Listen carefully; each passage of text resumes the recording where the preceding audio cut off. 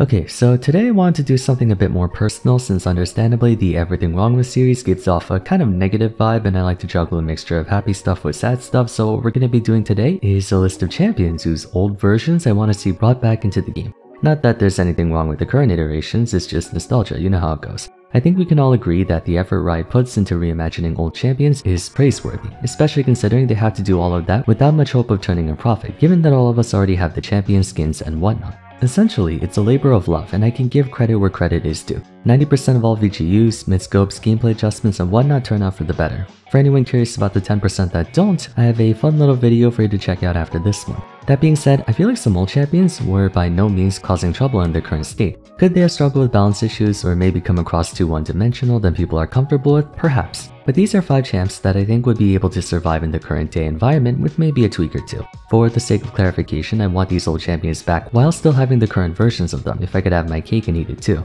After you're done watching this, be sure to let me know what other champions you think should come back, but without further ado, let's get started. First on my list, and this should come to no one's surprise, but old Aatrox. Honor will not save them. Listen, hear me out. I'm not part of the hating new Aatrox bandwagon. I actually believe the current iteration is a spectacularly designed champion from an objective standpoint. However, Aatrox was actually the first champion I ever mained in League way back in Season 5. Most of you know me as a top main, but I used to be a jungle Aatrox one-trick back when we had State of Devour, and it got me all the way to Platinum before I switched to Fiora top following her rework, which I really should make an episode on now that I mention it. Aatrox's old iteration wasn't exactly a bad champion in the same ballpark as old Poppy or old Sion. He was very straightforward and to the point. The reasons they discarded his previous template and went with an entirely new one was 1. For a more thematically accurate depiction of the champion, to which they definitely succeeded in, new Aatrox feels way more raid bossy compared to the old one, and 2. Because there were so many champions just like him. Jax, old Irelia, old Aatrox, Tronasio, old Xin Zhao, Master Yi, all of them were made in pretty much the same way. They were auto attackers, each with a dash type ability, a basic attack empowerment, and then some kind of utility and/or crowd control. Aatrox's gimmick was, of course, battle healing, only instead of through damaging abilities, it was mostly through autos.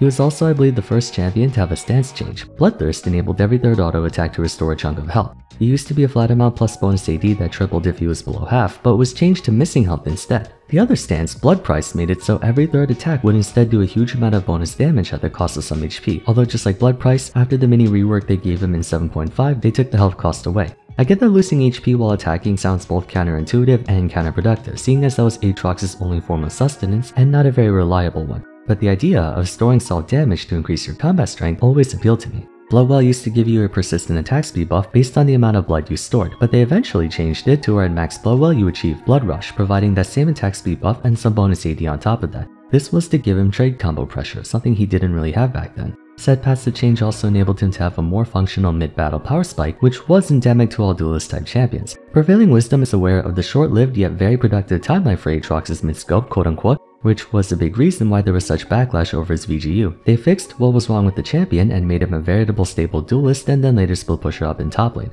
But like I said earlier, the issue was that there were too many characters just like him. They turned Irelia and Xin Zhao from sustained damage to more of a diver type playstyle, and they made Aatrox an ability caster, just so that we didn't have 5 different versions of Master Yi. I don't know, for some reason Trinamir's playstyle never really spoke to me. I play him every so often, but old Aatrox was a lot more in my speed. His Q was a decent mobility tool for engaging and escaping. The stance change effect was also really neat, having the option to choose between more damage or recovering health. Blades of Torment was a pedestrian, albeit decent neutral poke tool. There was a bit more nuance and technique to Aatrox compared to Tryndamere, who just turns his brain off, presses R, and spams right click until you die or he does. Aatrox did that too, but there was some semblance of control and finesse. Would be nice to play the old Aatrox one more time. Next champion will be Ryze, specifically the Ryze before the one we have now. I know he had like 20 reworks, so I don't blame you if you're confused about which one. I'll show you unpleasant. Functionally, the Ryze back then wasn't all that different from our current one. Abilities did bonus damage based on mana. He had a basic projectile that did damage, a point and click root, and a splashing projectile that could help with wave clear and AoE damage. The cool thing was that upon casting an ability 5 times, Ryze would get a temporary buff, kind of like Aatrox's Blood Rush actually, gaining a shield and then causing all ability casts during this time to lower in cooldown equal to the cooldown of his Q. So with proper ability casting rotation, you could effectively spam your Q, W, and E for big DPS. He was the magic damage AD carry essentially, and with Spellflux being able to shred magic resist by up to 36%, he would do a ton of damage in teamfights or even against one person. For more AoE damage though, he had Desperate Power, gaining free cooldown reduction as well as a buff that gave bonus movement speed, Spell Vamp which is lifesteal for only abilities, and all spells would do splash damage for half the amount to nearby enemies. I should note that Desperate Power's cooldown would also decrease from Arcane Mastery. Towards the mid to late game when you had ample mana, his ultimate cooldown was effectively only like 10 seconds at most. Obviously, there was a clear problem with old Ryze. He was a stat checker. Even after they made Overload his skill shot instead of point and click, playing Ryze was very simple. Charge up Arcane Mastery, then tactically mash on the keyboard to where you could feasibly chain root a single enemy and machine gun them to pieces. At 40% CDR, Rune Prison would turn into an 8.4 second cooldown, meaning you could press W, then press Q and E, which would refresh W so you can press it again, which would enable you to use Q again immediately, which would refresh E cooldown to repeat the cycle over and over and over again. There was basically no counterplay. Who cares if Q is a skill shot when you can chain root whoever you want? Rune Prison used to last 1 3/4 of a second before being nerfed to 1.4, so he was the ultimate anti-melee champion. Other mages and marksmen could still attack him, but tanks and bruisers had no chance. Thanks to his mana scaling, most Ryze players went Rod of Ages into Frozen Heart for equal parts damage and durability, a balanced nightmare for certain. It wasn't a very healthy design format, but then again, neither is the current one. What I did like about this version of Ryze was that he was a dedicated battle mage, and not just any dedicated battle mage, he was the dedicated battle mage. Pure, unadulterated DPS, which is why he was so popular in pro play. Current Ryze is also a battle mage, but kind of an awkward one. He's less of a machine gun and more of a shotgun in my opinion, where he shoots you with a round of spells before waiting a second or two and doing it again. He's more consistent in DPM at the cost of less DPS, but I've always expressed how I don't understand the point of Realm Warp on a champion like him. A very supportive team coordination ability on a battle mage. I can appreciate something like this on an enchanter, but not on a class meant to shred the enemy team to pieces. Naturally, old Ryze is gonna need some fine-tuning. Bringing him back in his current state as is would just repeat all the problems he had back then, but I always preferred that iteration of Ryze as it painted a very clear picture of what his playstyle and win conditions were. Continuing on, we have Volibear. I do not pity cowards. Unlike the first two where there's a very distinct playstyle difference between new and old, Volibear is not that different from his old version in the grand scheme of things. Full disclosure, Voli's VGU is to this day in my top 5 best reworks to ever exist, and will likely stay there forever. But similarly to Aatrox, I really enjoyed the period of time just before he got fixed up.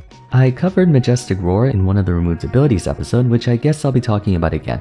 Old Volibear was very stat checky, but he was closer to Darius than Tryndamere in that regard. While a very boring passive, I was a huge fan of Chosen of the Storm, as it never failed at catching opponents off guard when they thought you were at kill percent only for you to start regenerating a crap ton of health. Rolling Thunder was also a rather unique ability, as it would fling his target behind him, in some cases being more practical than simply stunning them in place like Udyr. But what really made this effective was the change to Majestic Roar, dealing bonus damage to enemies that are dashing or airborne, which he could force them into via his Q. Speaking of Majestic Roar, I already explained just how good an instant no cast time AoE knockback is, letting him basically say F you to anyone who heavily relied on dashes to do anything. If you reacted properly, you could interrupt Rengar mid-jump, you could stop Irelia mid-dash, preventing her from resetting Q even if she marked you could stop Tristana from escaping with Rocket Jump, cancel Lee Sin's Resonating Strike. It was such a good move, a bit too good for how easy it was to use, but Volibear was bar none one of the best counterpick champions in the game. He was so good at beating the champions that beat everyone else, and like any juggernaut, he could do a lot of damage while being tanky thanks to Frenzy, doing a huge amount of damage especially against enemies at low HP. For a basic trade combo, you would use Q to chase and fling them behind you, E for some damage, then wrap up with W before walking away. If you wanted to all in, you could use Thunderclaws to skyrocket your auto attack damage and repeat the same combo. Very easy champion that was extremely effective at countering hyper-mobile enemy teams. Of course, new Volibear is 10 times better and has more use cases, but I like simplicity, what can I say? Although I do play the current Volibear quite a bit. On the subject of simplicity, bring back old Graves please. Was he way too similar to Lucian? Yes, but damn it, I miss when he was an actual AD carry in bot lane. I'm biased, sue me. Everyone compared him to Lucian due to having pretty much the same exact kit, only Lucian was more offensive and technical while Graves had more resilience and was much easier to play. His old passive gave him bonus armor and magic resist whenever he dealt or took damage, stacking up to 10 times. Buckshot was a shotgun blast in a cone that did more damage if multiple bullets hit the same enemy, so almost exactly like Swain's current Q. Good for wave clear damage and was just overall a very solid ability, especially on a marksman. Smokescreen was the same back then as it is now, only instead of a slow on impact, it was a persistent slow. Quick Draw was a dash in a target direction that gave him bonus attack speed afterwards, and you could reduce the cooldown with every basic attack. So as you can see, Lucian and Graves followed the exact same formula. Q did damage, E was a dash with a cooldown refund mechanic, and W was a utility spell. His ultimate was collateral damage, a concentrated long-range projectile that struck all enemies it came in contact with. Once again, very similar to Lucian's culling, only Lucian's did more damage over a longer period of time instead of instantly. As for modern day Graves, it's kind of a love him or hate him for most people. On one hand, I love the uniqueness of his design, and along with the fact that his shotgun behaves like an actual shotgun, but anecdotally, I used to always play Graves when I was autofilled AD carry thanks to how simple and efficient he was to play. Granted, there's far more room for skill expression and subsequently carry potential with the new Graves, and prior to the Marksman update in Preseason 6, AD carries were all very samey back then, so changes were necessary to set them apart from one another just like they did for duelists. Also, admittedly, old Graves was very generic. There was seldom any reason to play him over Ezreal, Lucian, or Caitlyn since the only thing separating him from them was Smokescreen, which isn't a very convincing selling point. At the same time, he wasn't a bad design by any means. Again, I'd like to point out that I'm very biased because I played the old Graves, but yeah, I think it would be nice to have old Graves back. Might just be in the minority though.